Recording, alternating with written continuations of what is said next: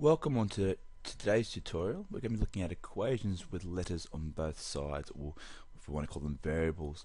These can also be called, well, I like to call these double-sided equations.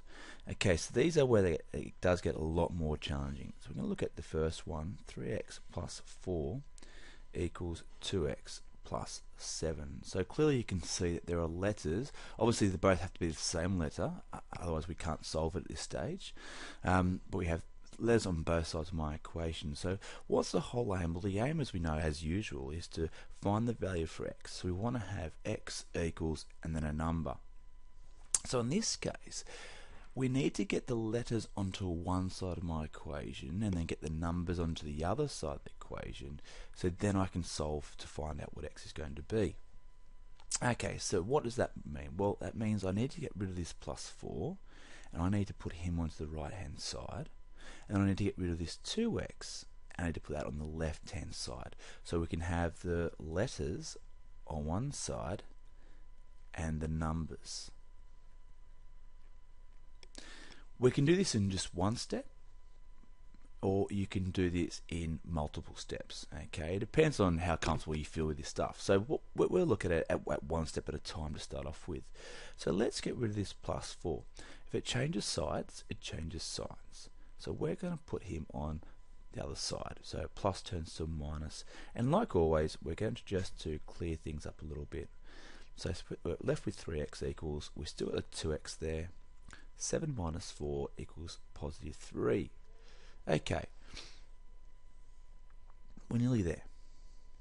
We now need to get rid of this 2x. Now let's remember, we're getting rid of the whole thing, so there actually is a plus in front of it. We can't see it, but it actually is there. Okay, so how do I get rid of plus 2x? Well, we minus 2x. Okay, so let's rewrite that. What's 3x minus 2x? Well, if I've got 3x's and I take 2 of them away, I'm just left with 1x, or just x. And obviously that has disappeared because we moved to the sides. We're just left with plus 3, but we can just write that as positive 3. Remember, I could rewrite that as 1x, or just x, is up to you. Okay, and the good thing is, like everything, we can test this to make sure it's right. So let's put the 3 where the x is. 3 times 3 is 9. 9 plus 4 equals, what's 9 plus 4? It's 13. 2 times 3 is 6. 6 plus 7, what's 6 plus 7?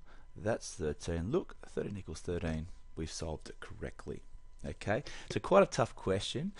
You might want to do that step in terms of that first step. You might want to take the 2x away to start off with, and then you might want to straight away take the 4 over, okay, in one hit. That's your option. I like doing that myself, but I've done these for a long time. You might just want to have one step at a time. It's up to you. Okay, we're going to look at the next question.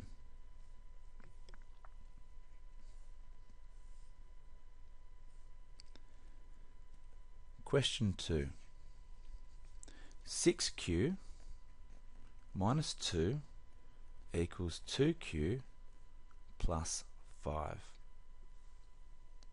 Okay, quite similar to the last question, but there's going to be a couple more steps involved. You may want to pause this, go ahead and have a crack at it, and come back to see if you got it right. Okay, so the idea again is to get the q's on one side, the numbers on the other. So again, the aim is to have the letters on one side and then the numbers. This time I'm going to do this in one step, okay, to show you what I mean. Okay, so how can I get rid of this minus 2? Well, we change the sides, so it changes the signs. It turns to a plus 2. I also want to get rid of this plus 2q. Remember, there's a plus there. How do I get rid of plus 2q? Well, we minus 2q. Okay, so you can see that's what I mean by doing it in one step. And so what I can write now, 6q take away 2q is 4q. 5 plus 2 equals 7.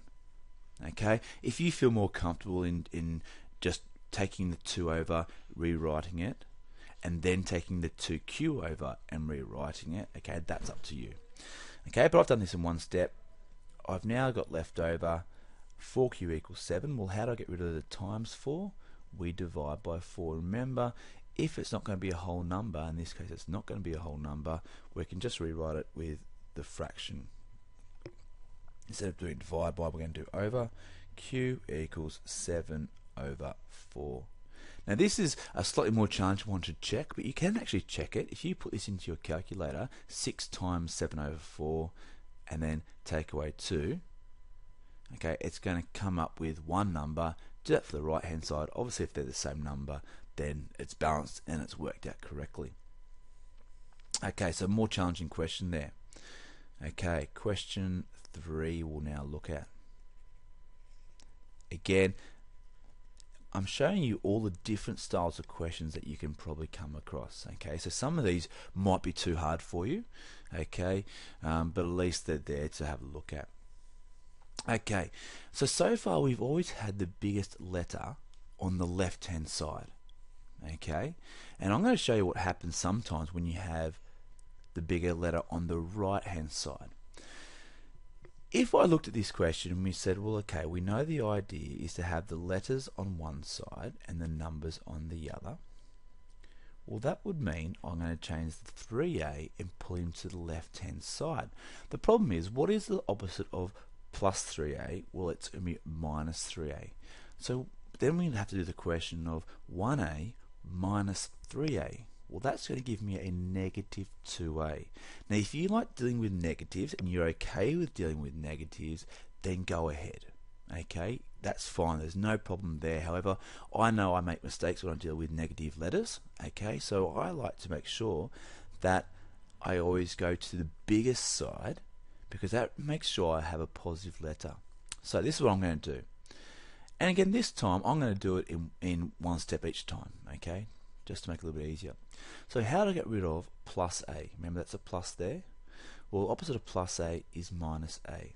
So I've got minus 4 equals 3a minus a is 2a plus 7. Again, you may have done this in one step like I did the last question, but it's up to you.